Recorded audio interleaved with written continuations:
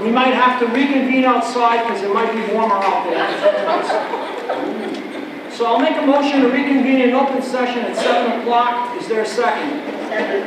Dr. McGee, roll call. Chairman Bourget. Here. Vice Chair Burke. Yes. Yes. Mrs. Capwell. Yes.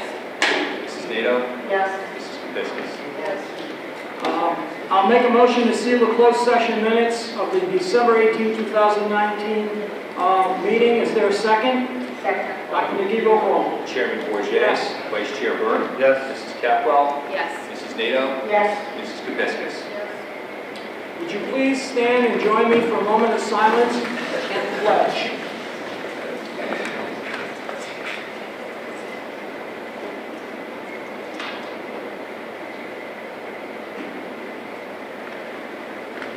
I pledge allegiance to the flag of the United States of America and to the republic for which it stands, one nation, under God, indivisible, with liberty and justice for all. We will. It's coming up. Sorry. Dr. McGee, roll call. Chairman Bourget. Here. Vice Chair Burke. Here. Mrs. Capwell. Here. Mrs. Nato. Here. Mrs. Kabiskas. Here. Now I will report the votes taken in closed session. First, the committee on a 5-0 vote upheld a grievance to end the employment of an 1137 employee. And second, we approved the settlement agreement with an employee on a vote of 3-2. Next, we'll go into good welfare. I understand we have Villanova here, Villanova Middle School. I turn it over to you.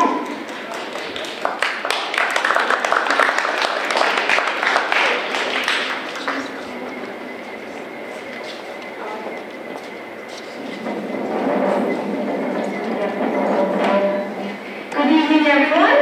Very excited to be here. Thank you for having us. This evening we have a little slideshow presentation for you, and then my student leadership team is going to give you a view of a day in the life of a middle schooler at Villanova. But before, while we're waiting for the screen to come down and the video to get ready to roll, I just have to say thank you to Mrs. Marandola and Mrs. Mox, who volunteered their time to our student leadership team. So we're very, very grateful to them. So kind of a round of applause just for them because they're amazing. And they're amazing too. But, all right.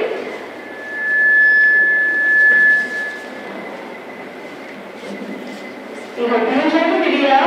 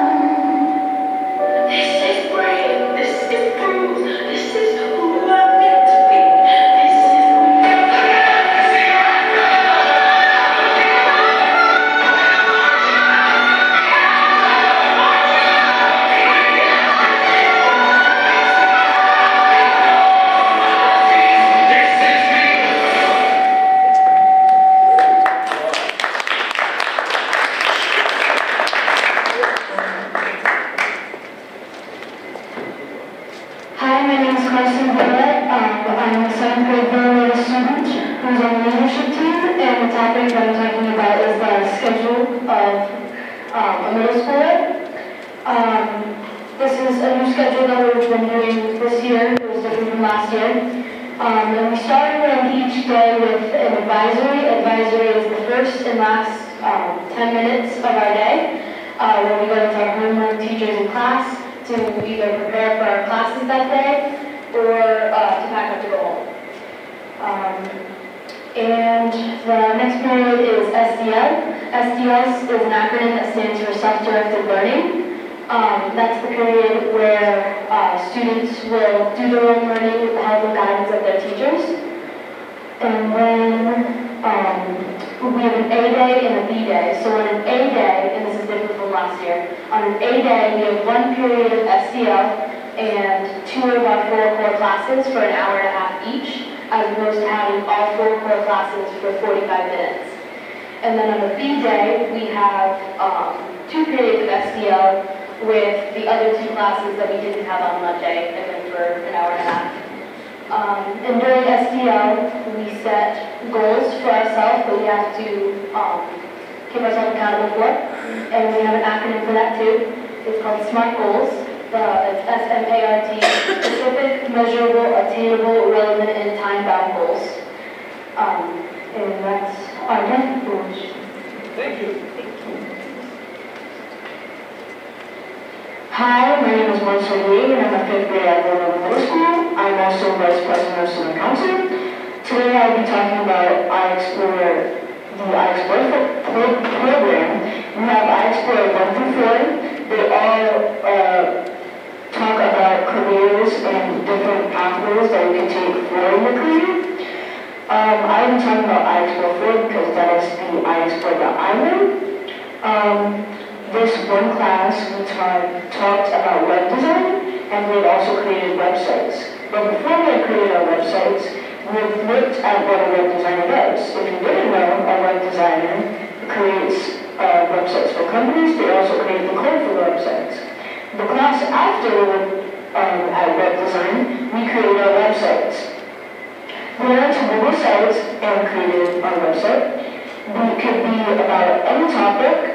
We have 2 pages, and they're all divided into 3 different sections. We have a picture and a description of that picture or the topic that we're talking about. My topic is about restaurants. I have many different facts about each restaurant, such as the amount of locations, what they specify in, and the many locations around Woonsocket. If you did want to check out my website, you can find it at sites.google.com/woonsocketschools.com/best-restaurants. Thank you.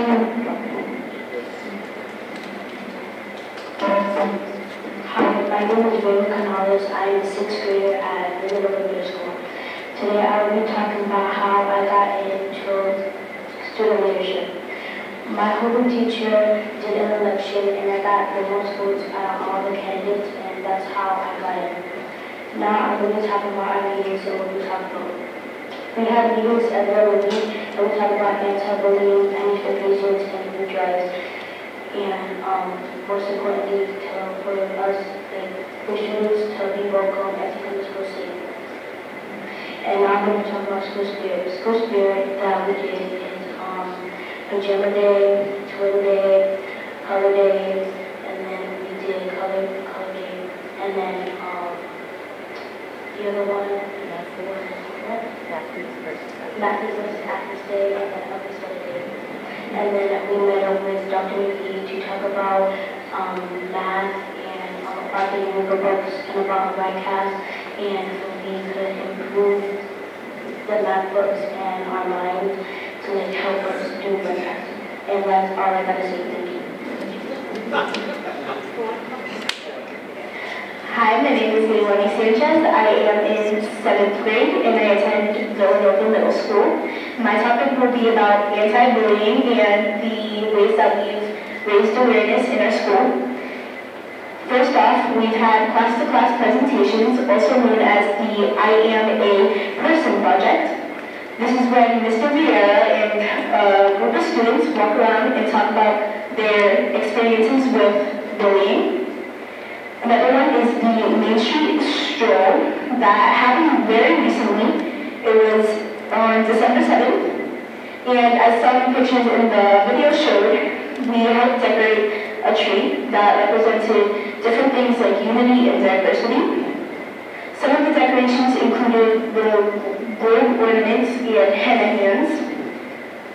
And the last thing that I want to talk about is the Unity Day that we had this year. It was in October 3rd. We had students dressed up in orange to raise the awareness for bullying. And an assembly was also held where we listened to Mr. Vieira speak about different things like bullying and how people get bullied and why we shouldn't do it and how we can stand up for others. And that's it for today from me. Hi, I'm Angelina Ortiz, and I also attend Villanova. I'm a 7th grade student as well. The topic I'm going to be talking about is our PBIS point system. PBIS is an acronym standing for Positive Behavioral Interventions and Supports. PBIS promotes a positive culture in the building. Some things that we do with the PBIS is having every team at the beginning of the year make a banner and present it to the whole school, and make a fun little competition out of it. Another thing that we do is have an assembly every month with the whole school in the gym, where Mrs. Renato will announce which team has the most amount of points. Then the team that wins gets a reward. Doing this point system has built in pride and encourage students to behave. We can earn points using PROP. PROP is another acronym standing for being prepared, respectful, on task, and productive. We earn points in our core and on-core classes. Thank you for your time. Thank you. As you can see, this is why they're part of my leadership team. Our leadership team are we're also looking at the future junior achievement, National Junior Honor Society. So we hope you all have a great holiday. Our students give you a few treats to enjoy, and have a wonderful evening, everyone. Thank you. Thank you so much.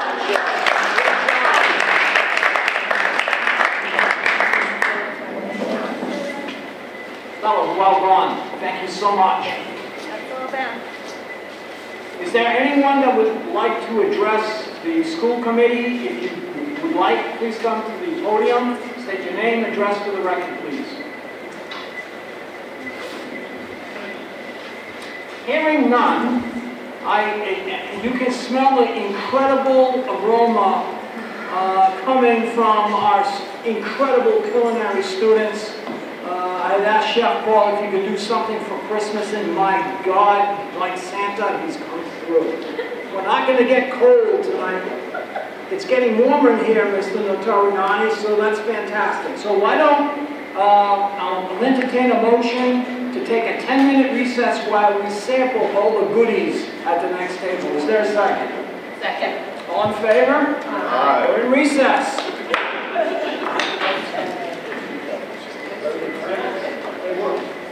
Great job.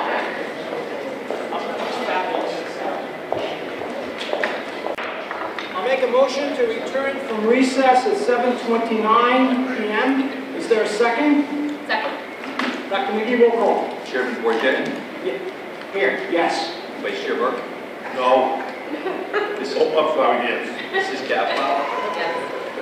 Mrs. Nato, Here. Yes. Mrs. Kapiskas. Yes. Next, we'll go into recognitions and announcements. We have quite a few, so Dr. McGee. Yes, I'm going to get started. Thank you, Mr. Chairman. I want to first thank the culinary students here from the Woonsocket Area Career and Technical Center, as well as Chef Paul, their phenomenal instructor. This is, we're just so fortunate to have the culinary program at Woonsocket Area Career and Technical Center, and this is just one sampling of the delicacies that they serve really on a daily basis over there. So thank you again to Chef and to his wonderfully talented students. I also want to thank Mrs. Granato, who is here, for her incredible leadership and student leadership at Villanova Middle School. I've had the pleasure of knowing many of the students that were here this evening since they were in 4th grade.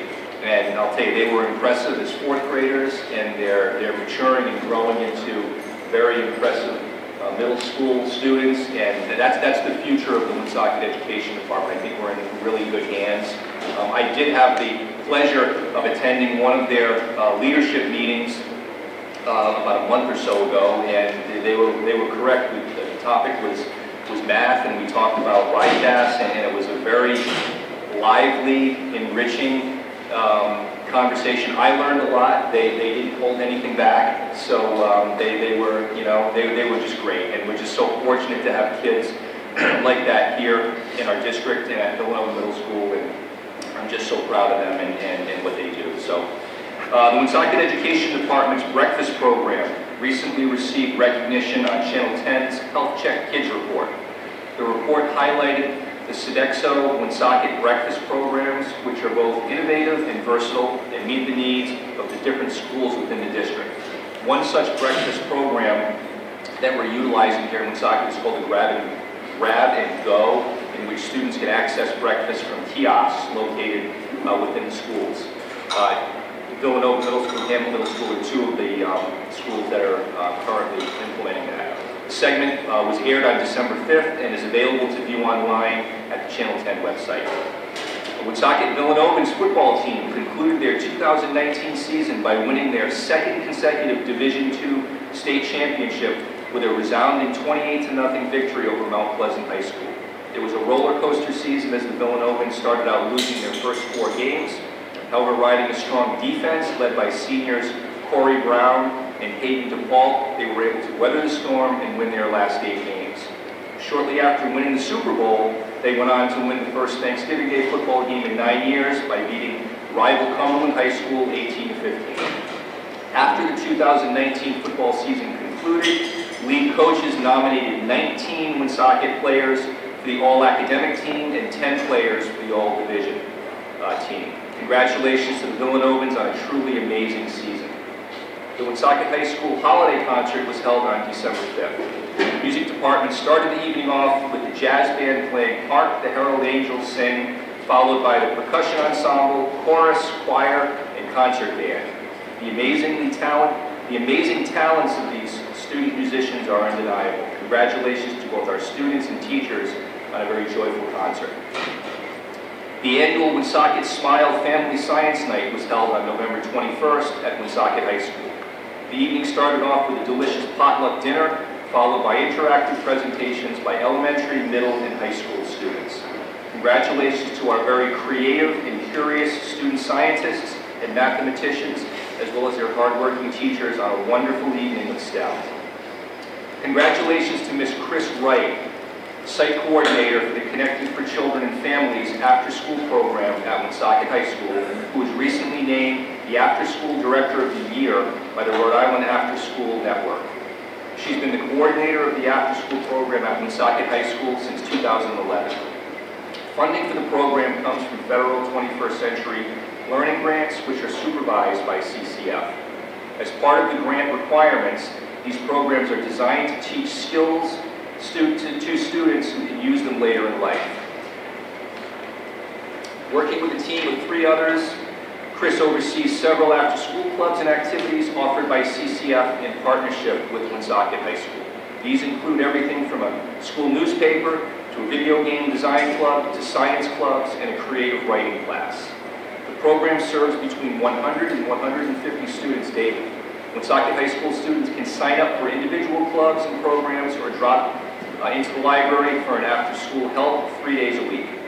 Ms. Wright was one of 5 individuals honored during the Lights On After School Summit at the Crown Plaza Hotel in late October. As part of the award, she received a $1,000 mini grant to support supplies and stipends for the CCF program. Congratulations to Ms. Wright on this outstanding award. Woonsocket Middle School Band and Chorus Holiday Concert was held on December 11th. The concert included winter-themed selections. The wonderful students and their teachers worked tirelessly to prepare music for their winter concert, and we look forward to their spring concert. Congratulations to the student musicians and their teachers on a great night. Congratulations to Woonsocket High School senior Holly Vipicombe on receiving the 2020 Herbert E. Kaplan Youth in Philanthropy Scholarship Award. The Kaplan Youth in Philanthropy Scholarship is available to a student graduating from a Rhode Island high school in June 2020 who has demonstrated a history of philanthropy and volunteerism.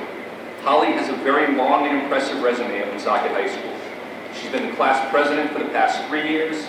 She's dedicated her time to helping her school, peers, and the community alike.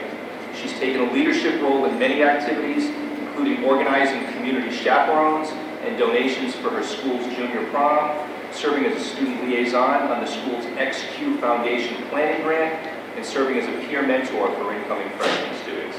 It's truly an honor to call Holly a Villanova. This past week, CVS Health donated 7 iPad Airs with brand new protected cases to the Woonsocket Education Department. On behalf of the district, I'd like to take this opportunity to thank CVS for their generous donation and for always being kind and generous to the students and staff of the Woonsocket Education Department. And lastly, I'd like to wish everyone in the Woonsocket Education Department and the Woonsocket community a very healthy, happy, and restful holiday season. Thank you, Mr. Chairman. Thank you, Dr. McGee. I want to add my congratulations to Mrs. Wright, and I also want to add my congratulations to our football team, who were phenomenal, especially the way the season began. So congratulations to the coaches and to our student athletes. And I can say that the Woonsocket Middle School Holiday Concert was really an incredible event. The Woonsocket High Auditorium was packed, and Mrs. Kapiskas and I attended that concert, which was really incredible. The chorus sang beautifully, and the band, the orchestra, really played well. So it was a lot of fun to be there, and like you, we look forward to the spring concert. Anyone else would like to make any mentions regarding the recognition of announcements? If not, no. Maybe a little briefly. Yeah, sure. We can comment on the Woonsocket High School concert. Yes. We're so excited. Mrs. Kapiskas, Ms. Capwell, and myself, and Dr. McGee. We were there, and as always, Mr. Depot and Ms. Alves, they put on a great show, and as I write to them almost every year to say, you know, thank you. And also, I appreciate the diversity of the selections that they present. It's really so creative on their part. So we also enjoyed the high school concert too. Wonderful. I'm glad you did. Ms. And Capwell. I will, yeah, and I'll add my own 2 cents on that as well. As much as I absolutely loved the selection and the talent, what I truly appreciated was seeing how much the students appreciated their teachers and their mentors, whether it just be through standing up and gift giving. You can see that they make a true impact, and that student body absolutely appreciates the work that they're doing. Thank you. Anyone else? I have a question.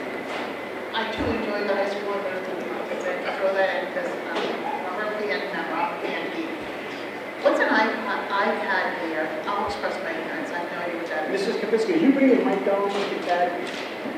Thank you. Does that work? Oh, yes. Much better. Can you tell me can someone tell me what an iPad here is? I'm going to try. I'm going to say it's Mr. Tariani is looking over here at me like I don't really know what I'm going to be talking about, but I probably don't. So I may be deferring to Mr. Tariani. An iPad, I would imagine that it's a newer edition iPad. Wow. That's all you've got? That's all I have. That's all I have. Mr. Tokyo. Warming up now, aren't you? I'm going to defer to my colleague, Mr. Perry. I know. Go ahead. Yeah, I know. It's another generation iPad. Yeah, it's just one of the. Thank you. It's just another way for them to use the same device and slightly tweak the camera and make you pay thousands of dollars for it. Exactly. Yeah. Very good. Thank you. Well done. I'll make a motion to receive and place on file the recognitions and announcements. Is there a second? Second. All in favor? Aye. Next, we'll look at the approval of minutes. I'll make a motion to approve the November 20th, 2019 open session minutes. Is there a second? Second. Any corrections, deletions, adjustments? If not, Dr. McGee, roll call. Chairman Bourget, Yes. Vice Chair Burke, Yes. Mrs. Capwell, Yes. Mrs. Nato, Yes. Mrs. Kapiskas. Yes.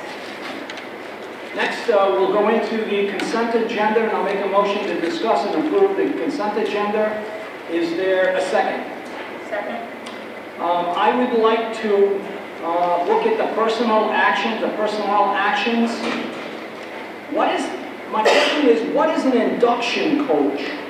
It seems like we have quite a few, right? Listed, I have no idea what that is. Who's going to help me understand that?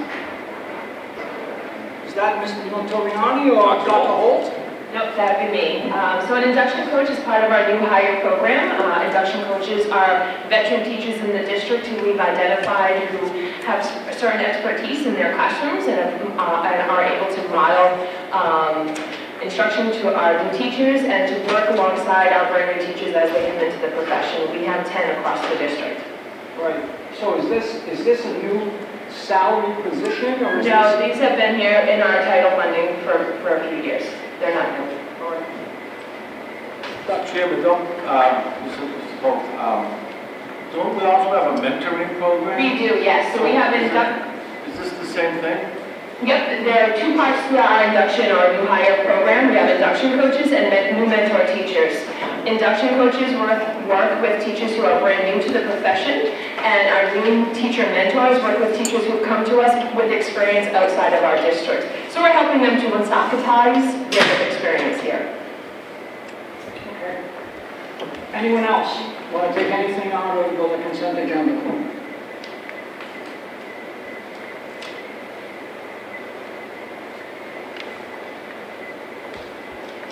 Vice Chair Brooke? Oh, Sorry. okay. Roll call vote. Dr. McGee? Chairman Bourget, Yes. Vice Chair Burke, Yes. Mrs. Capwell, Yes. Mrs. Nato, Yes. Mrs. Kapiskas. Thank you. Next we'll have Dr. McGee. Why don't you give us your report? Thank you, Mr. Chairman. So I have two items on my report. First is an update on the graduation rate. We just received the preliminary calculations of cohort rates for our high school graduates. This would be the students who graduated last year, and the preliminary calculations are 77.7 or 78% graduation rate, which is up from last year's rate of 73%, which is up by 20 percentage points from 2014's 58%. So as we look at our graduation rate from year to year, with the exception of we had 1 year where we went down a little bit, but we've really shown a very nice and steady progression over the last 5 years, 6 years, and I attest that to a variety of things, and when we talked about this. One is we are much better with our data collection and our the data in which we provide to the Department of Education so that the calculation is made correctly. We've also done a nice job of providing our high school students, specifically in the 9th grade, with our Success 101 program, which personalized their experience. That program is in its 4th or 5th year. And we also have done a nice job of establishing about 2.5 years ago, I guess, the PM night school for students who are older and don't have enough credits, where if they remain in the traditional high school setting, they probably would not graduate from high school. So those are really sort of the 3 key areas that I've seen in terms of over the last 4 years that I think has really played a very important role in our improved graduation rate. So, like I say every year, being in the 70s is not where I want to be, but I'm also very, very proud of the work that our district is doing and that the high school is doing to continuously improve our graduation rate. And, you know, the goal is to hit 80%, and I think we're certainly well on our way. So I welcome any questions the committee has. Anyone? Any thoughts? The second agenda item is an update on our elementary truancy court. The last time I spoke with the committee was prior to the start of the elementary truancy court, which was in November, and at the time the committee had asked me if I would just present a brief update on how things are going. So I did have a conversation with Roger Pickard, Senator Pickard, who is one of our two district attendance officers, and he has indicated to me that there has been so far 2 sessions with the magistrate. One, the most recent, was in November. We have, in the month of November, there were 4 cases across our elementary schools, and if you recall at the last meeting, I talked about what we were going to use in terms of a cutoff for what grades and the number of absences. And the number of absences is sort of based on each school's and the number of students in grades K, 1, and 2, which is where we're primarily focusing on. So it varies from school to school with respect to the number of absences, but it would be families who either Mr. Pickard, the building administrator, the building social workers or counselors have already reached out to families, are trying to provide support to them. This is kind of the next step in that process.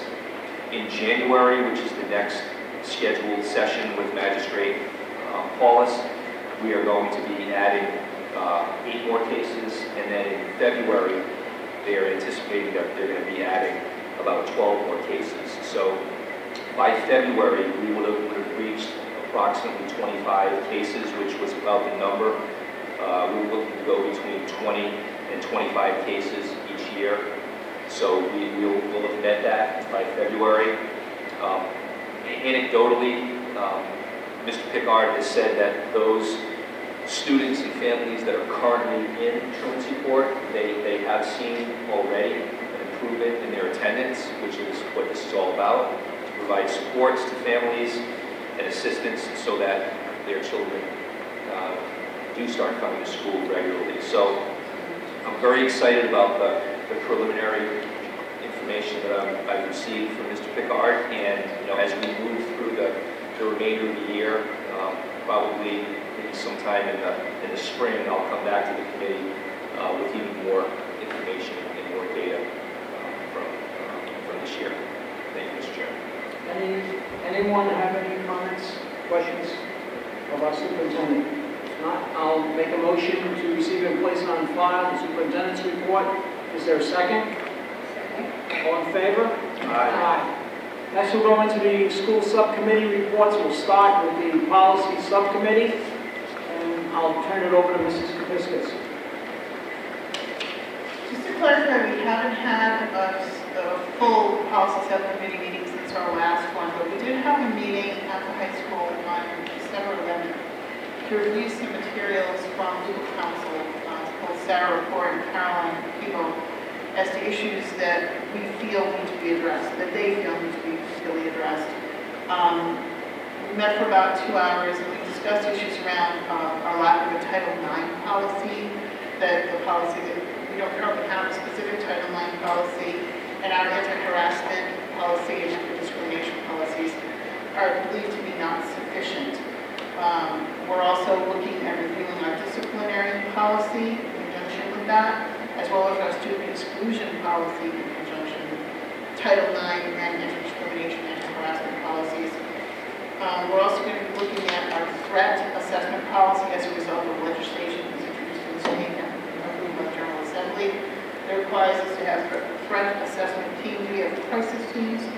We're going to build off that to develop a threat assessment team. The policy subcommittee is going to be developing a threat assessment policy to address those issues as well. And there's also going to be a review of our tech policy, particularly with regard to our content filter policy. There were some issues raised by the ACLU as to how our process works in terms of getting content approved to be unblocked in the school system. So in particular, we're focusing on those policies, and in particular, the process of how those policies are going to be developed, who's responsible for writing them, when they will be given to the policy subcommittee members for review, hopefully well in advance of our meeting, at least the Friday before our next meeting. But at our next meeting, as a result of this meeting, the policy subcommittee meeting on January 21st is going to look a little different than what we've been doing, because we're going to have, it's going to be a pretty significant meeting. We're going to be looking at the homeschooling policy, which we've been working on for a while, the threat assessment policy, the student exclusion policy, a proposed Title IX policy, proposed anti-harassment policy, and tech content policy. We will tackle these where we've asked that legal counsel have those policies to the membership by January 17th, which is a Friday before our meeting on Tuesday, to give everyone a chance to review them, to have a meaningful discussion. So I expect this policy is probably going to be, this meeting is going to be a little bit heavier than some of our prior meetings. But I did want to, I discussed it with the chair briefly, wanted us to bring to the attention of the entire school committee that these issues were going to be worked on in policy, hopefully voted out of the policy subcommittee, so we'll be reaching our agenda sooner rather than later. That's essentially it. I think it's important for the policies to go to the subcommittee as soon as possible, because they should be coming up to us for voting, and I guess Sarah, as he is from, will be writing the policies, drafting them for the subcommittee to review, and then which will then come to the whole body of the school committee. Right, we'll go to the subcommittee first, and then it will come to you. That's very important, because it's been a while since we've seen policies, and I was wondering, my discussion with Mrs. Kapiskas was, we're out. Well, we don't have them in front of us. So they definitely got to have them at least the weekend before the meeting, because if they get them on the day of the meeting, that's worthless, because they can't react to it. But excellent, that's good. Anyone else? I'll make a motion to receive and place on file the policy subcommittee report. Is there a second? Second. All in favor? Aye. Great. Technology subcommittee. Mrs. Capwell and Vice Chair Burke. And if you notice, I didn't say Mrs. Kapiskas, but give me time and I'll make I a told mistake. you, I think it's a compliment. So the technology subcommittee met on Tuesday, December 10th at 6 p.m. in the building. In attendance were Al Nitoriani, Brad Perrier, Jessica Donato, Heather Neal, Jeff Barrow, Phil Webb, Dr. Angel, myself. As I go through some of the topics, as I spoke to them in our last meeting, will seem somewhat redundant because a lot of our agenda items covered the previous topics, but we had updates as to progress throughout. Probably the biggest topic at our subcommittee meeting. Mrs. Capwell, could you please bring your mic down? We can't hear you. Perfect. Oh, okay. Wow, there you are. There we go. Probably our biggest topic was the continuing conversations around our fleet of Chromebooks coming to end of life in 2021. So the team is continuing their due diligence to present back to the committee a recommendation around how we're going to resolve this issue. Are we going to lease new equipment? Should we be buying them? Should it be a 3-year lease, a 5-year lease? And so we anticipate that information to be forthcoming. From a timing perspective, we need to be making a decision around this in the spring of next year. And so sometime around that point, that's going to be brought forth to the committee to make a recommendation on. As far as upcoming and ongoing projects that Al and team have underway, last time we spoke around how our server closets are in need of some modification just due to the current environment. This may also be a crossover into the facilities subcommittee, knowing that one of our vendors, RGW, will be coming in to complete a survey of those closets, develop a recommended scope of work with pricing. This will then be added into our 5-year capital plan, and we'll make some approvals going forth from that. Our security cameras are still on the radar, or as they're failing, Al and team are making those 1-for-1 swaps. And the key key fob access to be used throughout the district, where every school is currently using a different key fob system. That process and progress is still underway. We'll get updates to the team as time goes on. And then the last time we spoke, we talked about record keeping in forms and utilizing some new software for document holding. When I reported it the last time, the effort was going to be initiated to upload IEPs. Since that time, the plan has changed, and I think appropriately so. We're going to actually have an upload of the 504s. It's a smaller scope. It'll give the opportunity to test out the new software, make sure that it's we're working out any kinks prior to going after that larger document repository and scanning of the IEPs. As part of that conversation, there is also the recognition that we need to be mindful of cybersecurity, so that will be an ongoing topic that needs to be addressed. Not knowing if everybody was familiar with some of the recent issues that districts in Rhode Island have had, and then also, if you're looking at the news, New Orleans is under a state of emergency due to, cybersecurity issues. So now that we will be seeing ourselves moving towards utilizing this software and uploading our documents, we need to be considerate of that. So that will be an ongoing topic of discussion as well. That's it. Just a couple of comments, questions. The Chromebooks that we're looking to upgrade, change, whatever, will that hit next year's budget, Mr. Perrier? Do you think that's going to be an expense that we're going to have to deal with for this coming year? In next year's budget, yeah, I think that will be something that we're going to need to talk about. Okay. And is this a replacement of all Chromebooks, or is this staggered by school or by grade? How do we know which ones to keep and which ones not to keep? So it'll be staggered. We'll be addressing the elementary schools first. The committee calls, or some of the members of the committee will call implementing the Chromebook initiative at the elementary level first, and then we phase in the middle school and the high school. So we'll be looking again at a phased-in approach. At some point, we'll be matching everything else so it's on the same upgrade schedule, because without getting into too much detail, we did discuss that at the last subcommittee with the previous one. The Chromebooks, when they were purchased in such a way that eventually would match it all up. I'm trying to avoid the staggered approach. I'm trying to look towards leasing, just get a fixed payment, which Mr. Perry could talk about the benefits of that in greater detail. But we purchased the Chromebooks based on year of manufacture.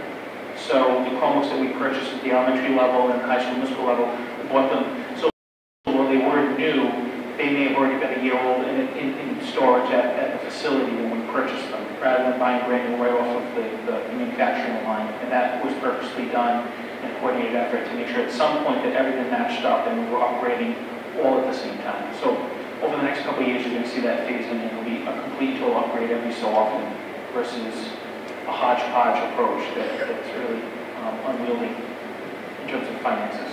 I think you'll get a much more consistent look, or it'll be much more consistent with a lease. You're going to have a fixed cost every year.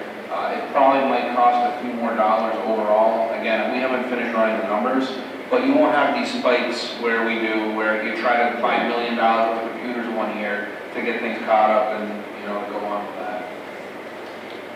In terms of cybersecurity, you may have mentioned it. Have we begun a process of reviewing where we stand to hopefully avoid the ransomware issues like New Orleans and East Greenwich have suffered at this point?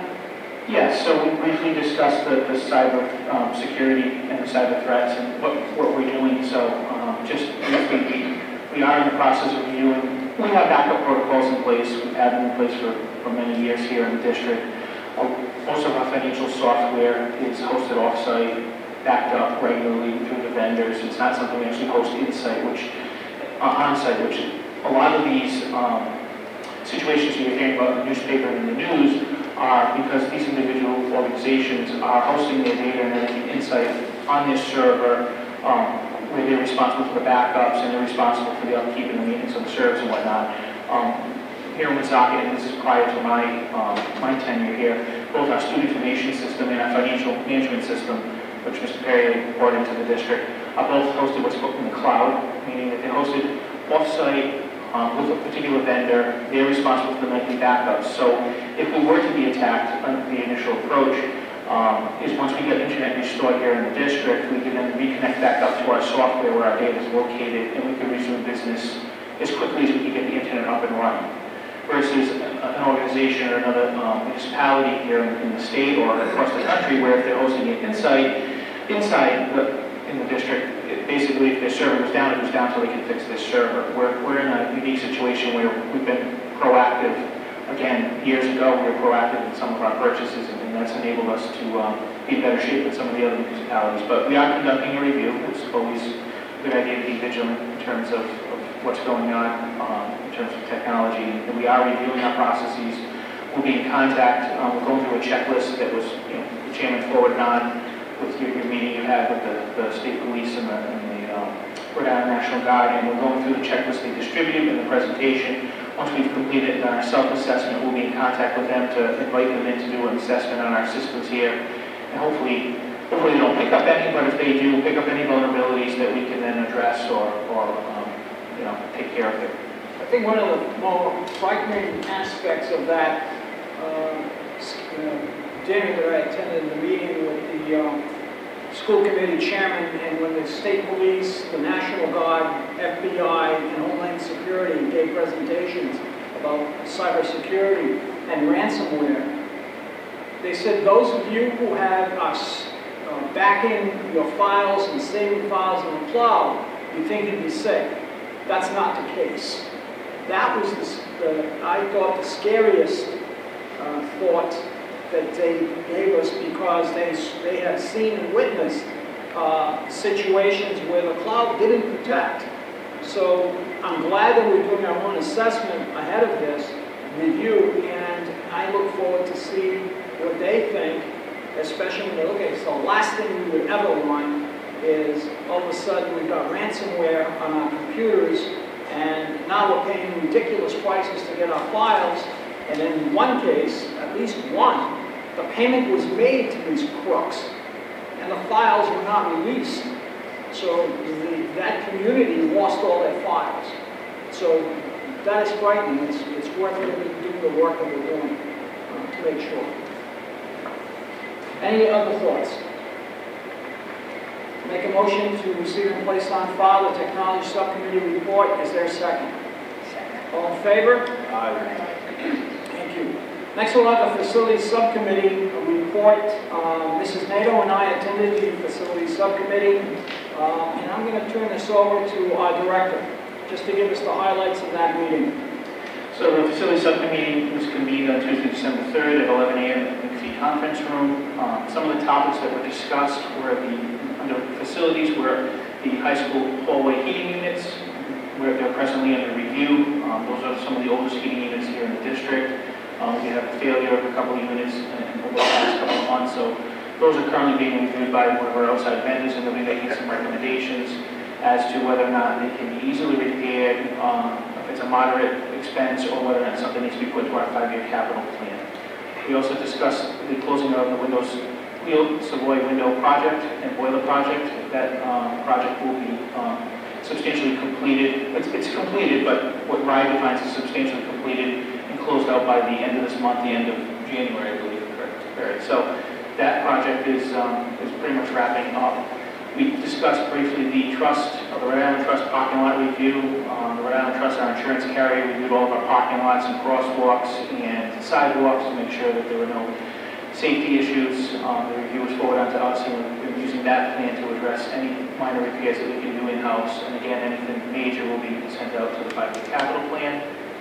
We briefly talked about summer 2020 projects, drainage at the Poltier Elementary School, at Harris Elementary School, and the playground, the new playgrounds for Leo Savoy and Goldfinger Citizens campus. We talked about the steps that are underway and future steps we need to undertake with RIDE with regard to the 5-year capital plan. We outlined the timeline, and we'll have our initial application for February, and a second or stage 2 application will be submitted in September.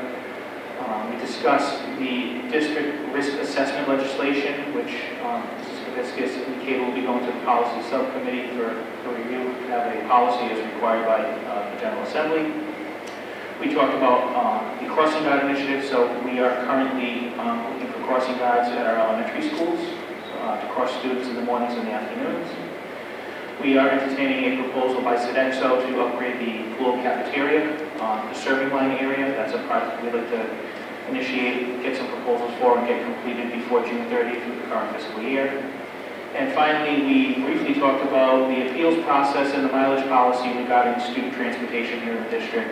And we felt the need that in the coming months we'll be forwarding on some ideas to the policy subcommittee for review and modification to existing policy and go forward. Thank you, Mr. Chairman. Any questions, comments? I'll make a motion to receive and place on file the facility subcommittee report. Is there a second? Second. All in favor? Aye. Next, we'll turn it over to Mr. Perrier for the financial update.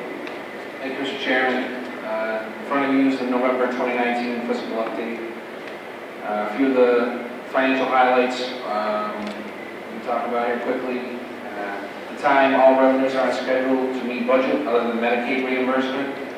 Woonsocket Education Department is currently awaiting the finalization of the assurance from the state that dollars paid directly to DCYF will be eligible for Medicaid reimbursement. I've got indications that this is in the works. What's happened this year is now for DCYF placed students, we are now paying DCYF directly. We're no longer paying the out-of-district placement. So there's been some hesitation, some conversation amongst the school districts that will this be eligible for Medicaid reimbursement. As these are very large expenses, we want to make sure that that is resolved before we continue paying. At this time, we have all of our requisitions in for DCYF, but I haven't released any payments yet. So our fiscal projections do include this money, but we haven't released any of those dollars yet as part of the requisitions. So that's something that we're waiting final word on from the state before we proceed with paying DCYF. On the expenditure side, right now, all salaries are projected to be $649,000 under budget at this time across all salary lines. When netted with the $836K employee turnover allowance, the district is $187K over budget on salaries, which is pretty close to the $44 million budget there. At this time, all employee contracts have been approved by the school committee to date, have been encumbered in the system, and there are no FY19 salary expenditures being booked in FY20. Everything is in its proper fiscal year.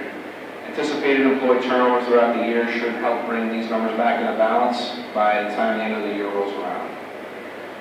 On Medicaid, our medical expenses are currently $1.3 million under budget. We did have a slight pickup over the last time we did this, but this number has been pretty steady month over month as I've been tracking it this year. Again, this is still pretty early. We're through November, but I think we're getting to the point where we can get a little more comfortable with this number. Again, barring anything crazy happening, which it's happened before, but it's something that we can get a little more comfortable with, that we are going to have a surplus on that line, and we'll continue to monitor it going forward. Currently, the Woonsocket Education Department is running $69,000 under budget for HVAC repairs. We've actually started to dip into this number a little bit. We did increase it quite a bit last year, or quite a bit for this fiscal year, but we're still under budget. Hopefully, we'll continue to be under budget, but it has trended up about $150,000 over the last time we did a fiscal update. Transportation is currently projected to be $195,000 over budget, and we've had some conversations about that. That is due to the increased cost through statewide transportation. Mr. Toriani and I have had some conversations about maybe possibly looking at some other options we have other than statewide. This is something that finance directors across the state have kind of begun a conversation on, is, well, how can we get a little more efficient here? Because there's some thought that maybe locally we can do a little bit better for ourselves. So that's something that we're going to be looking at going forward, as that expense has grown tremendously over the last year and a half. Out-of-district tuitions are currently projected to be under budget by $144K. The Special Education Department has managed to bring back several students since the last time we did an update, and this has significantly reduced the expense, so it's going really well there. And we've taken some of that savings and we've rolled it into the purchase order for RIDE to help offset some of that increased transportation costs. And finally, electricity is currently projected to be $152,000 over budget. It's still too early to really get hung up on that, as the winter really, the next 2 to 3 months bills are really going to be what makes or breaks us on that line. But that's something that we'll keep an eye on as we go forward.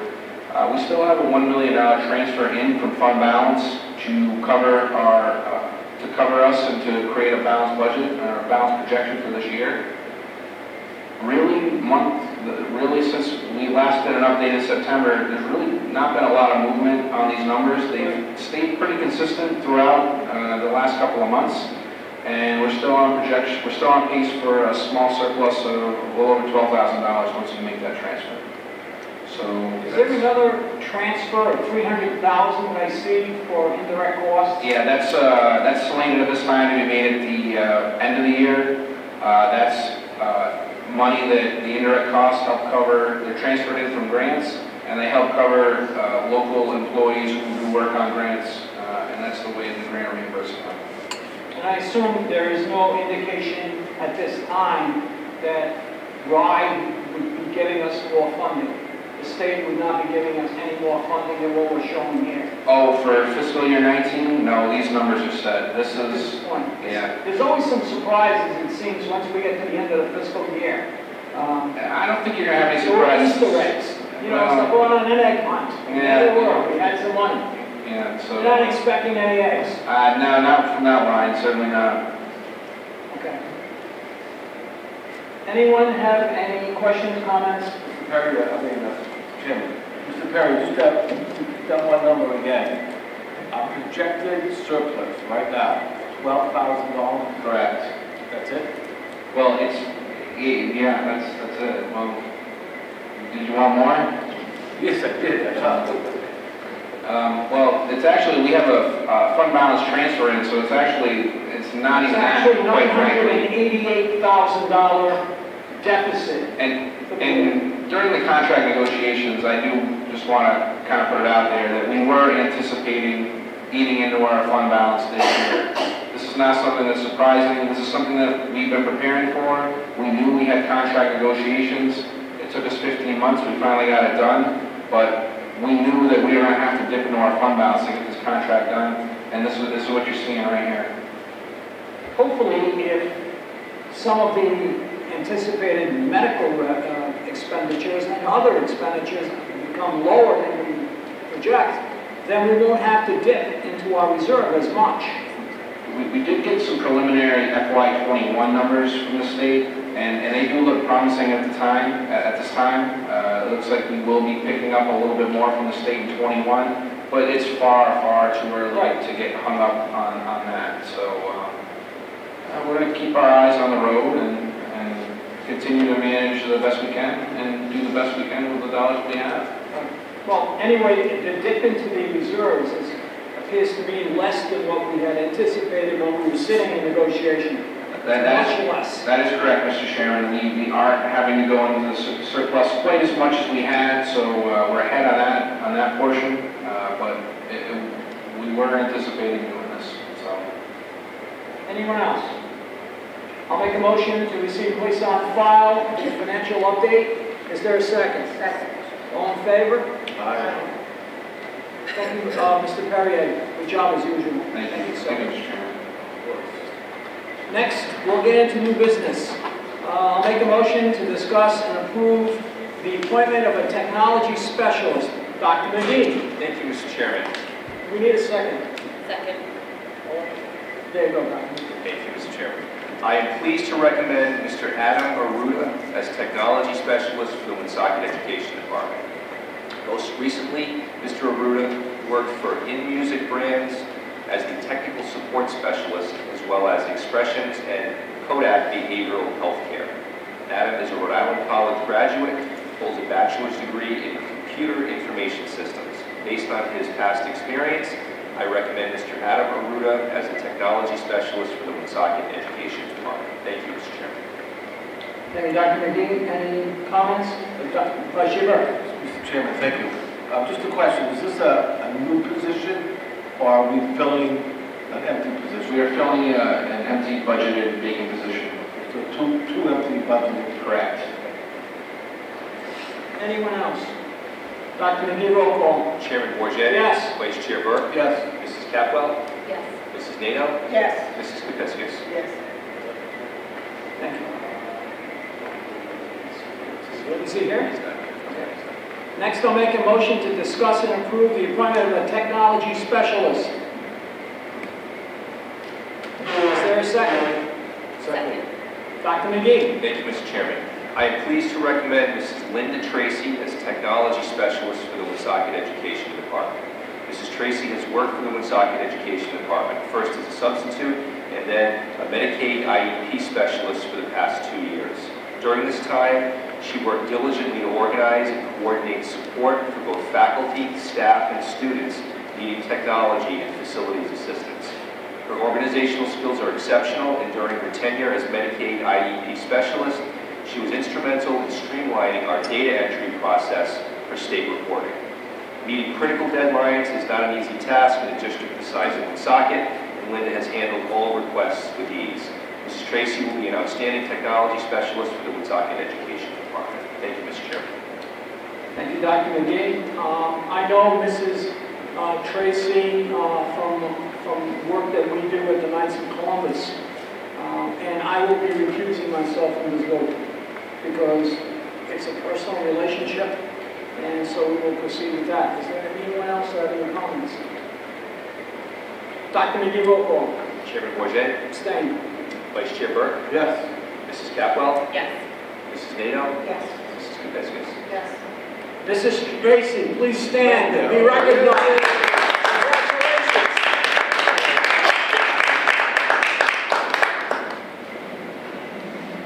Going to give the Medicaid IEP now, John.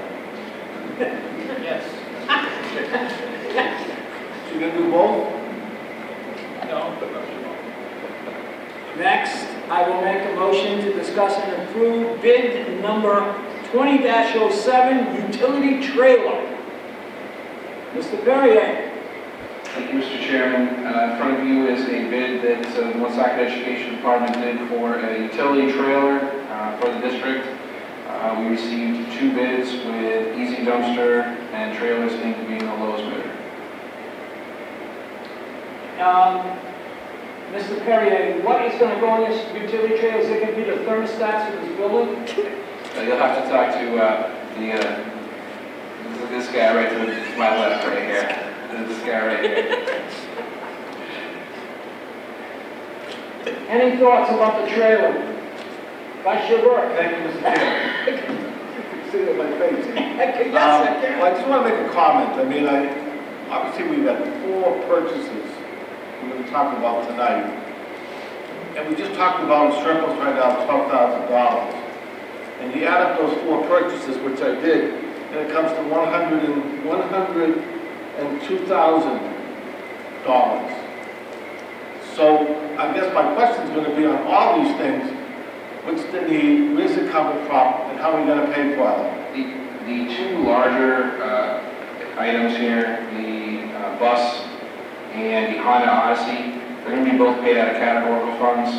That amounts to about a little over $90,000 worth of these purchases are not going to be affected by that fiscal update that I just presented to you. It's going to be handled through categorical funds. That's money that we have set aside for our Career and Tech Center. We get that through the state, and it's spent down through the state, and it's basically a grant. So those 2 items are not going to have any effect on that $12,000. So it's part of our 3-point-something million we had? No, this is actually a yearly grant that we receive from the state that's given directly to the Career and Tech and allowed for all kinds of different kind of purchases, anything to improve the programming. And these are going to help with students getting around in the district, going to work job sites and getting real work opportunities.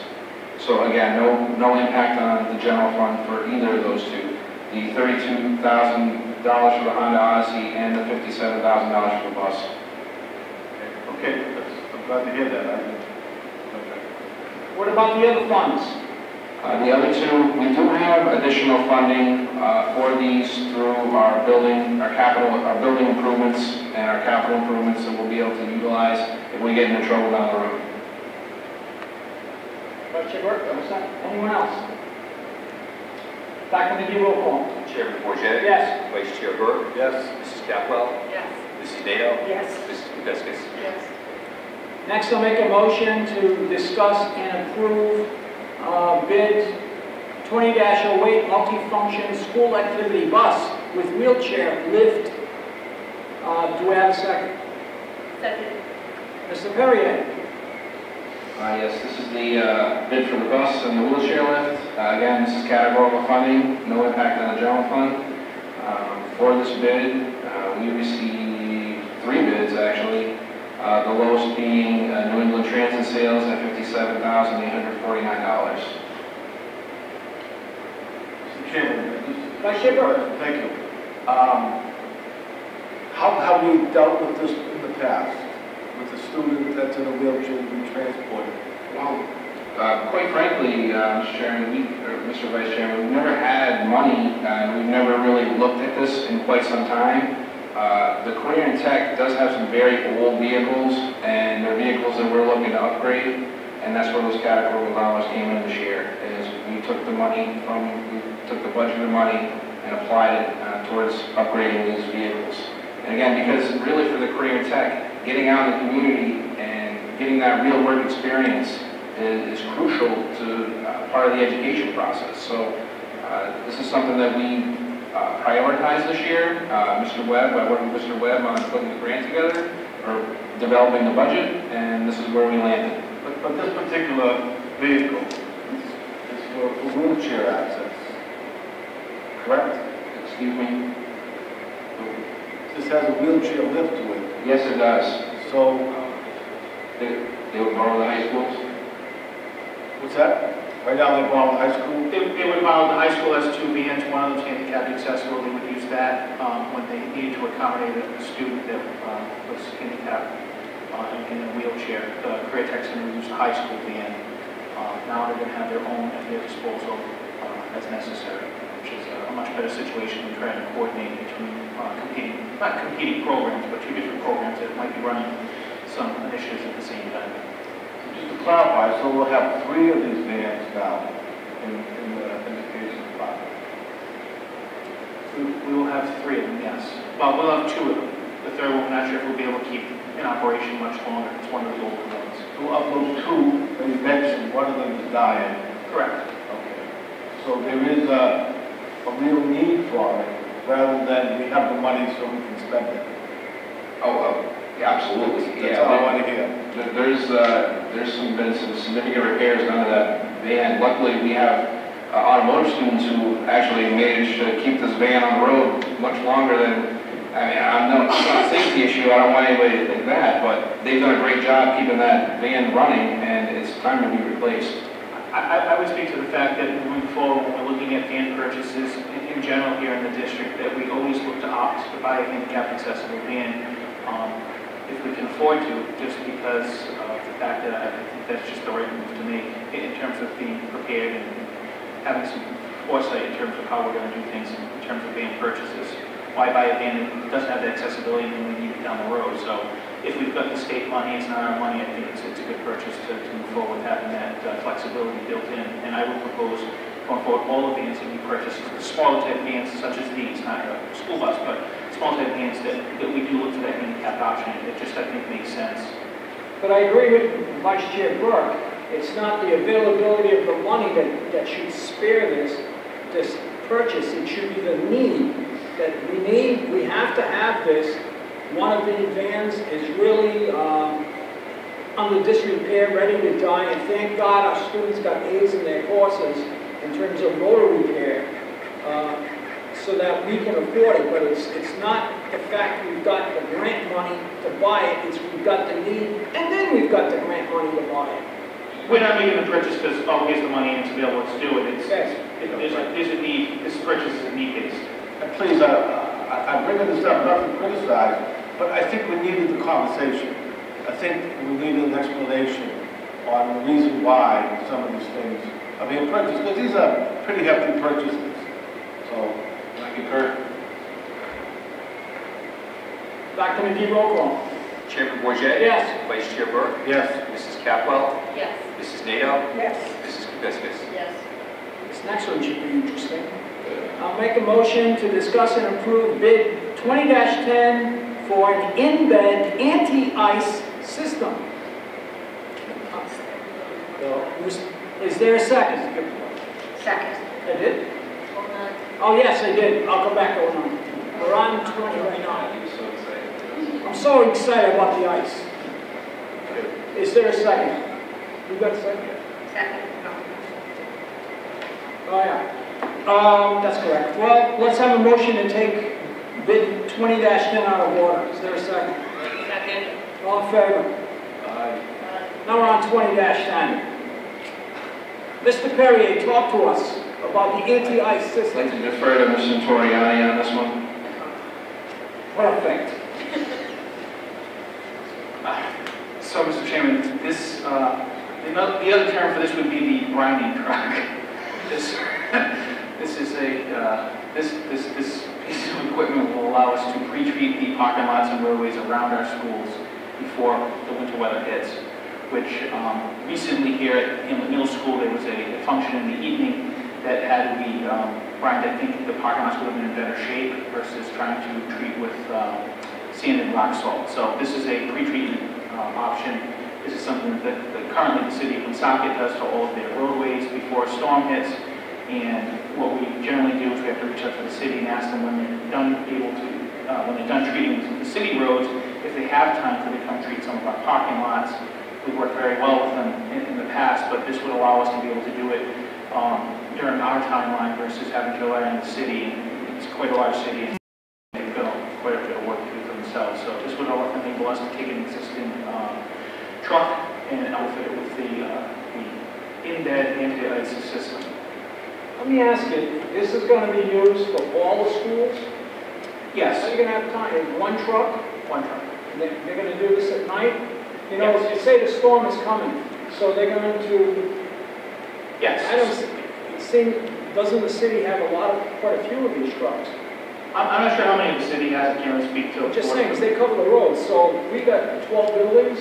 Yeah, so one truck, we'll cover ours with the one truck, and then we have two trucks that run the sand and salt operation, which we also treat the parking lots with. So between those three vehicles, we'll be treating with both the brine solution that we'll be purchasing for the city, along with the rock salt we'll be purchasing for the city to treat all of our lots before storms. We'll then be plowing with the trucks that we have in existence, and then we will be, this will not be operation on the cleanup side of it, but we'll be treating again with the rock salt at the end of the storm. So this completes the full circle in terms of how we would treat a winter storm here for the school buildings in the side. Have we not treated, we have laid out sand and rock salt for the buildings at this point. And what makes this anti-ice system so great? Why do you think we really need that? Other than it will help or it will lessen the time it takes to cover the lots. Because you're not going to do every lot. We're going to attempt to do every lot, yes. So we currently, right now, when a storm is approaching, we currently pre-treat our lots with the sand and salt mixture. Yeah. It's not as effective. In my conversations with the Department of Public Works, it's not as effective as when we brine. That's one of the things that we're changing in terms of our operation. And then the second one, which we'll be exploring in the very near future, is changing over from a sand salt mix to just a salt mix to melt down any of the ice that you see yesterday, this morning, and again this evening. So those are the two changes, and we're supposed to get what's been explained to me a much superior result to how our property looks during these storms, in terms of, versus what we're getting now. So this should be a preventative measure. It should prevent things from sticking and accumulating as quickly as it does. We're still going to have to go out and plow, just like every other major roadway. It's just this is supposed to be a much better system in place than what we're doing now. Anyone? Of course. Chairman, the brine, okay, you say we purchase it from the city? Correct. Well, we reimburse the city for whatever they are charged. Do they make it though? The city, Woonsocket, they? Yeah, at whatever cost they make it, yes, we do. But they used to help us with our parking lots. Do we pay them? Yes, yes, we did. We've had to pay them several times for when the big cats came down to move snow out of our parking lots, yes. Not recently, but historically, yes, we've been charged for that before. So when they were able to bring the brine from our parking lots, you paid the city for that? So I stand corrected, so I've not they've not brined the parking lots at our request since I've assumed the position here in the district. Okay. So, But when they did, we paid. Okay, yeah. Right, because the mayor doesn't give it to us for free. She doesn't. She has a budget. Anyone else? Dr. McGee? Chairman Bourget, Yes. Vice Chair Burke, Yes. Mrs. Capwell, Yes. Mrs. NATO, Yes. Mrs. Kapiskas. Yes. Next, I'll make a motion to discuss and approve bid number 20-09 Honda Odyssey X. Is there a second? Second. Mr. Perrier? Thank you, Mr. Chairman. This is the final bid for the night here. This is a Honda Odyssey EX. Again, categorical funds, replacing the van really on its last legs right now. I don't think we're going to be able to continue to keep that on the road, but we only received one bid here, $32,781.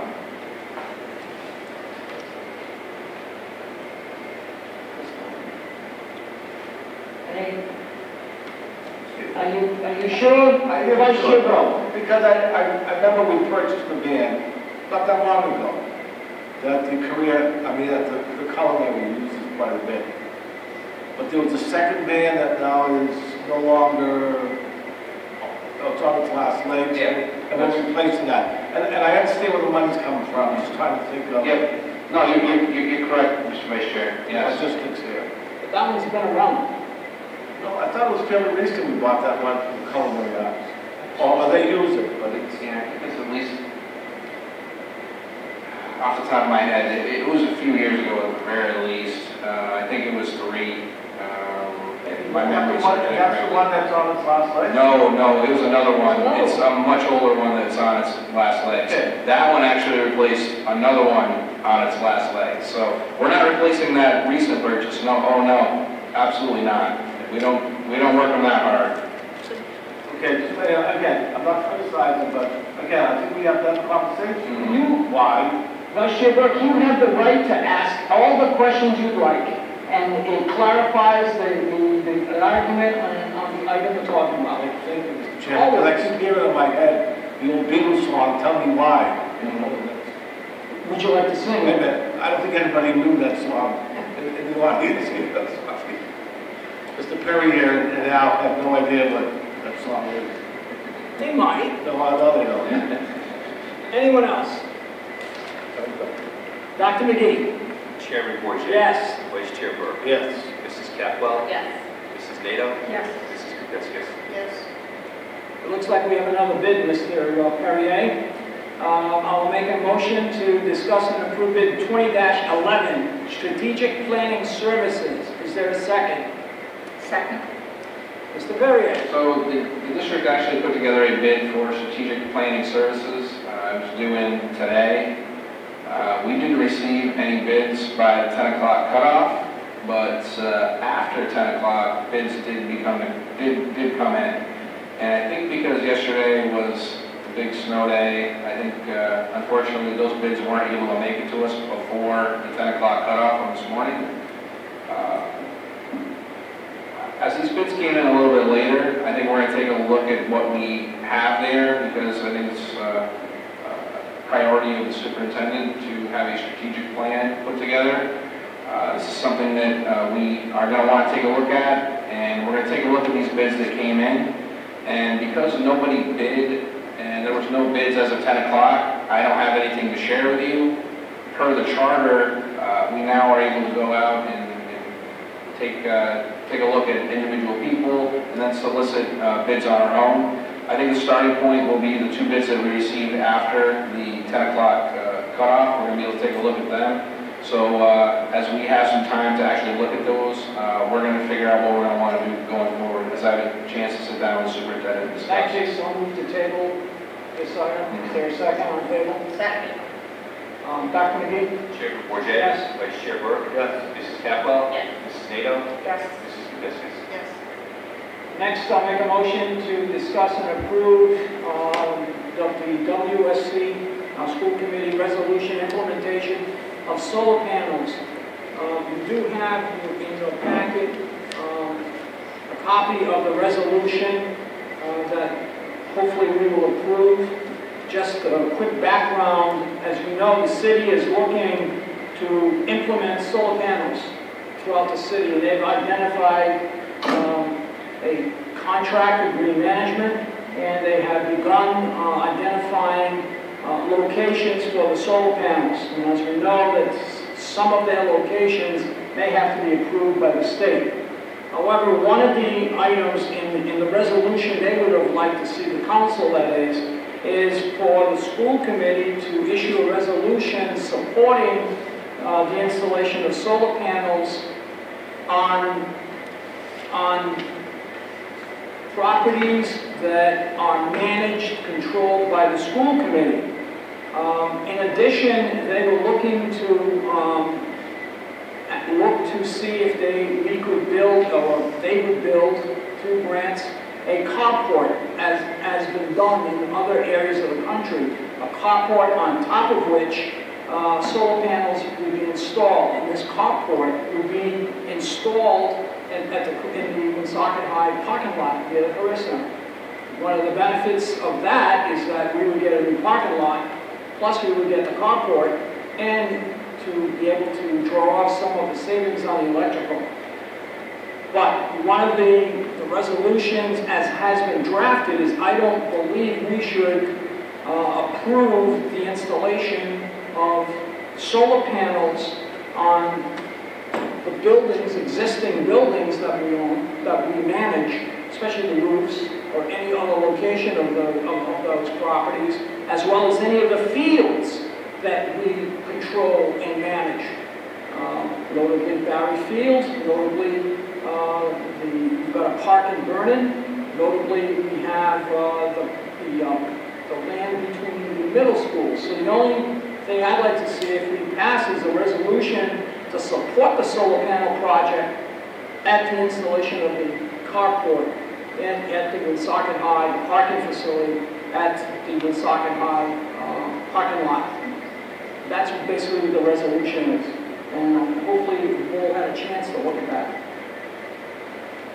Any comments? Mr. Chairman, yeah, of course, I got something to say. Of course.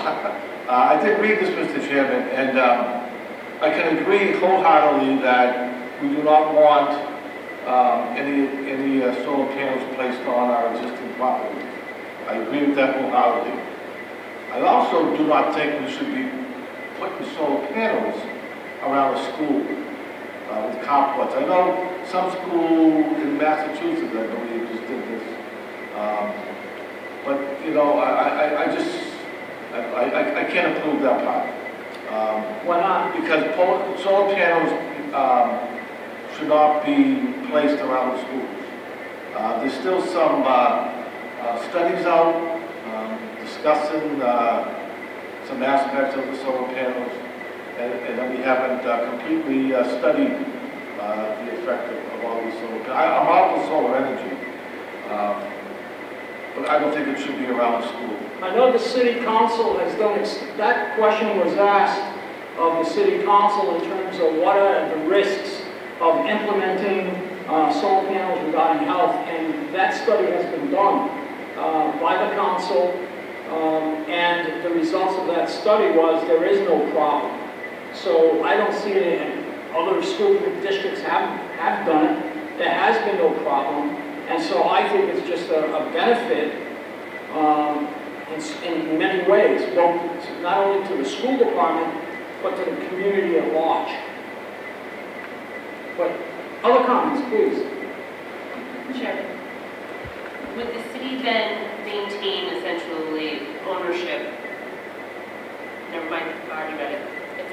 of the overall maintenance of the actual carport itself that I'm seeing. Yes, yes, they would. Mrs. Nato? Mrs. Kapiskas, any thoughts?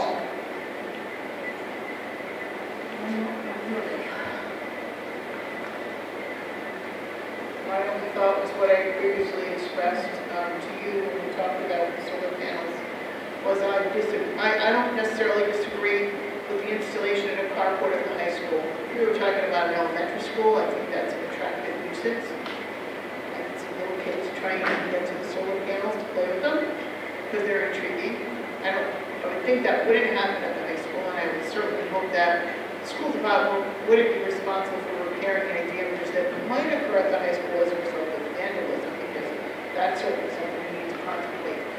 But with regard, as I read the resolution, I thought what I was reading was essentially, we'll agree to it on the carport, or we're not going to agree to it on any existing buildings or existing fields. And I thought, that's how I read it. The resolution was, we want to make it clear, you're not putting solar shields on the top of the middle school.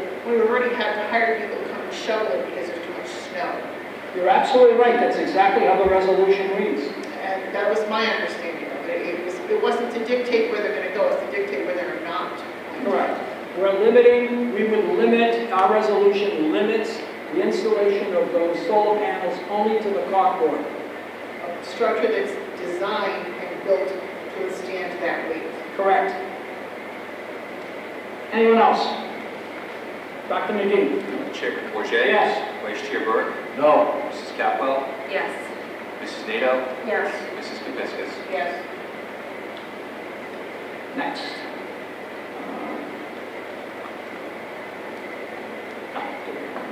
Next, I'll make a motion to discuss and approve the revisions to the parent involvement policy. Is there a second? Second. Mrs. Kapiskas? This is a bit of cleanup work, though. The parent involvement policy came before us in the late spring, and there were some recommended changes to take reference to the PAC, Parent Advisory Council, out of there, because essentially what's happened is the Parent Advisory Council is the two leaders who are in charge. Both had students who graduated, they no longer have students in district.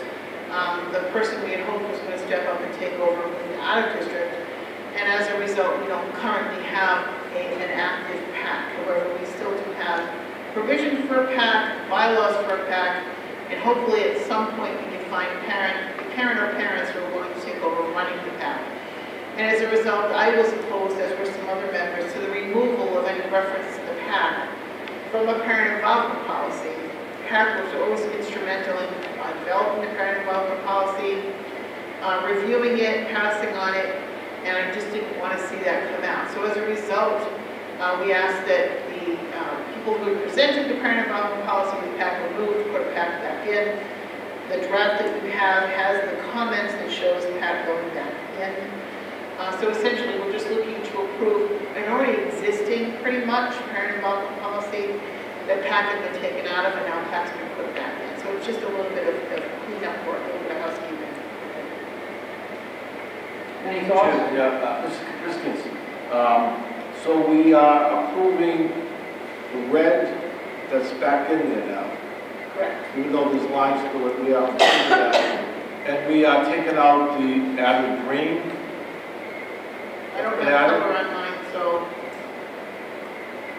on my draft. It's still in the form that we saw it originally. It's exactly the same form that we saw with the PAC going back in. We just never formally voted on it. Correct. For whatever reason, I don't remember.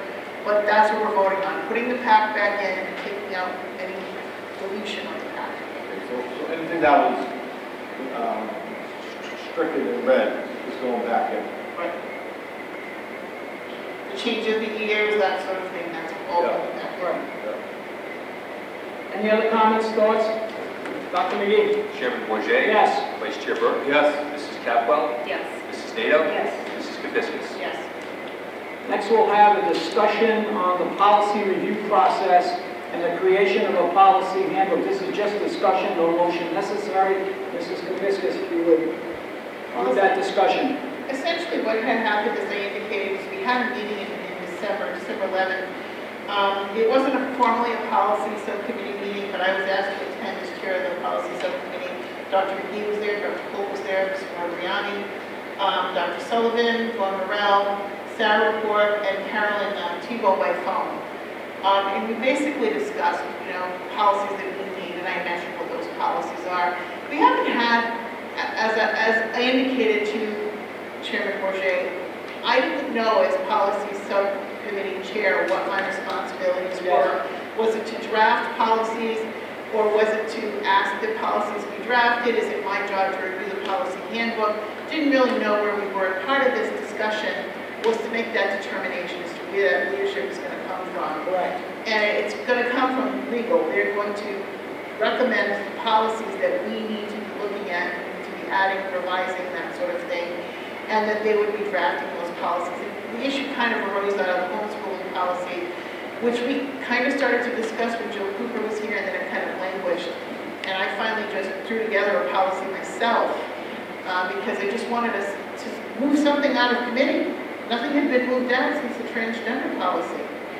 So essentially, we discussed the procedure as to how that's going to work. We're going to discuss those policies. Our legal team is going to present us with draft policies, which we'll be able to review, so that we can have a meaningful discussion at policy subcommittee meetings of draft policy that's already before us, instead of looking at South Kingston's and East Greenwich's and Providence and trying to cobble something together. Essentially, that work will be done for us.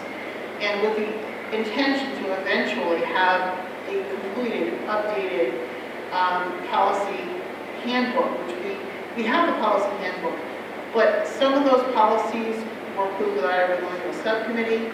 Some of them were added without actually getting school committee approval. And we just need to clean up our act with regard to those policies, and I believe that's what the intention of that meeting was, to discuss the process as to how we're going to get there. Because this committee is sitting for at least another year, and for the last few years, there really wasn't an active policy subcommittee. We just need to get that moving forward. And I personally needed some direction as to how it was to be done, because I've never been on it. We didn't really have an active policy subcommittee to give me any guidance. So that's part of what we discussed. It's a great start. I mean, it just breaks the ice because, like you said, what in the world should we be doing? What should we be putting in a handbook? What policies do we really need? Because oftentimes, Sarah, you would say, well, we don't have a policy on this, that, and the other thing, and we need to make sure that we have all the policies that we should have and the policies we believe we need. So I think it's a great discussion. So Joe Cooper, we began this conversation. Sarah, would you please speak? I'm sorry. We began this conversation some years ago, and I know Joe Cooper had drafted a list of policies that you must have, which I know he shared with the superintendent at some point because it became part of the evaluation. It became part of the superintendent's evaluation, and we can rekindle that document and put it back in front of this newer committee so that we're clear on what we must have and what is more discretionary. But if what you're saying is you'd like legal to take the initiative of sort of directing you with respect to policies, that's fine. It hasn't historically been our understanding that we were to sort of feed that to you, but rather advise once you decided on how you wanted to revise the existing policies. So I remember Joe Cooper, we were talking about policies some years ago, and he drafted policy. You may have had your hand in it, but I remember he presented it, and that's the last policy we saw.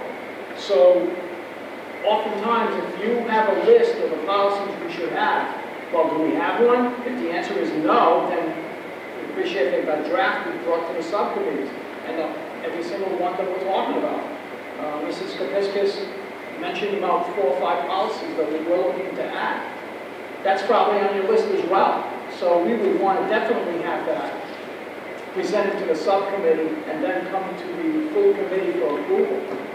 I will certainly go back and dig out that document which looked at the current state of Rhode Island law and make sure that we're working in tandem on what you need to update. Good, okay. I'll make a motion to discuss the district organizational chart. Is there a second? Second. Dr. McGee. Thank you, Mr. Chairman. So you have in your packet a chart. It is the Woonsocket Education Department organizational chart. This chart reflects some subtractions and additions to central office positions. As the committee knows, we no longer have an assistant superintendent position in the district, and that was replaced with the position of curriculum development, director of curriculum development. So this organizational chart reflects those modifications. So if you start from the top, you have the Woonsocket School Committee, the Woonsocket School Committee Clerk, Ms. Blaze, would report to the Woonsocket School Committee as its clerk. Superintendent reports directly to the Woonsocket School Committee, and the administrative assistant is also Ms. Blaze, who reports to me. Below the superintendent, we have all of the directors, beginning with the Director of Administration and Finance, the Chief Operating Officer, Director of Human Resources and Labor Relations. To the right, the Director of Curriculum and Development, Director of Special Education, and the Director of Literacy and Title I. So those positions that are on the right of that chart would be curricular positions. Positions to the left would be more operational positions in the district. If you go down below that level, then you would have all of the principals. We have the Woonsocket High School, Woonsocket Area Career and Technical Center, principal and director, the Hamlet Middle School principal, the Winova Middle School principal, each of the elementary principals, and we also added our English language learners coordinator, who is Ms. Dia. So all of those positions would report directly to the superintendent. Thoughts, comments? If I could add also, Mr. Chairman, Sure. we're in the process of creating an organizational chart for each department as well, because as the committee knows, each of these departments are not just solo departments. There's not just one person to lead. There are people that report to the directors, even though they're not part of this organizational chart. Right. So we will actually be, we're working on that, and we'll be presenting that to the committee at a later date. And I think it's good because it gives the committee a sense of all of those positions in the district and who they report to and who's responsible for them. Anyone? Dr. McGee? I have one Yes. question. In particular, I have a question in familiarity with this department. It says Director of Special Education. I just want to make sure that in approving this organizational chart, we're not eliminating positions that aren't indicated here, like the Assistant Special Ed Director, which has been vacant for many, many years, but it's still part of the organizational chart. We're not eliminating. No, we're not. And when we come to the committee, probably in January, that's going to be reflected in that. So the Special Education Department will have its organizational chart, so that it'll be found in there. Just want to make sure. Yes. Thank you. Yes. Anyone else? Dr. McGee? Chairman Bourget, Yes. Vice Chair Burke, Yes. Mrs. Capwell, Yes. Mrs. Nato, Yes. Mrs. Kapiskis. Yes. Before we adjourn, I just want to take this opportunity to wish all of you here and all your families and friends wonderful holidays and a fantastic new year. Ditto. Ditto. All dittos? Ditto. I'll entertain a motion to adjourn at 8:55. Motion to adjourn. Seconded. All in favor? Aye. We are adjourned.